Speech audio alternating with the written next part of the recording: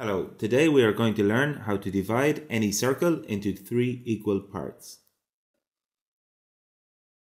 So the first step is to draw a vertical diameter in our circle, as can be seen here, which will cut our circle at 2 points, which we will call A and P.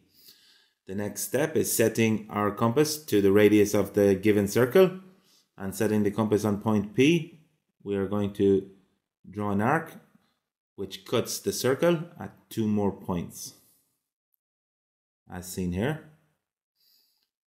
And we will call these points C and B. These 3 points happen to form an equilateral triangle, ACB, as can be seen here. And if we join the points C to the center 0, B to the center 0, and A to the center 0, we get 3 equal parts, or 3 equal circular sectors.